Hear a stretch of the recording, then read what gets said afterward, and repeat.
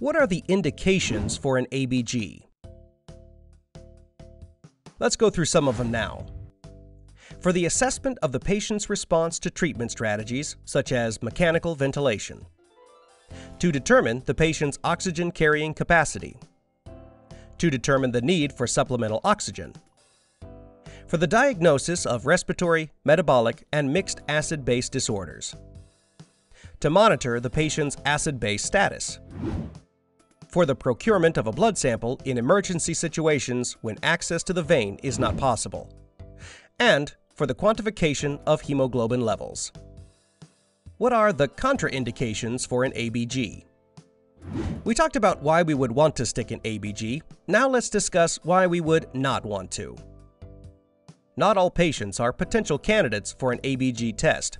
Here are the contraindications for sticking an ABG. The patient had an abnormal modified Allen test. If you're not familiar with this test, we'll talk more about it in the next section. The patient had blood clotting problems. The patient has a local infection or damage at the injection site. The patient is on anticoagulation therapy. The patient is taking thrombolytic agents. The patient has a disease affecting the blood vessels. And the patient has arterial venous fistulas or vascular grafts.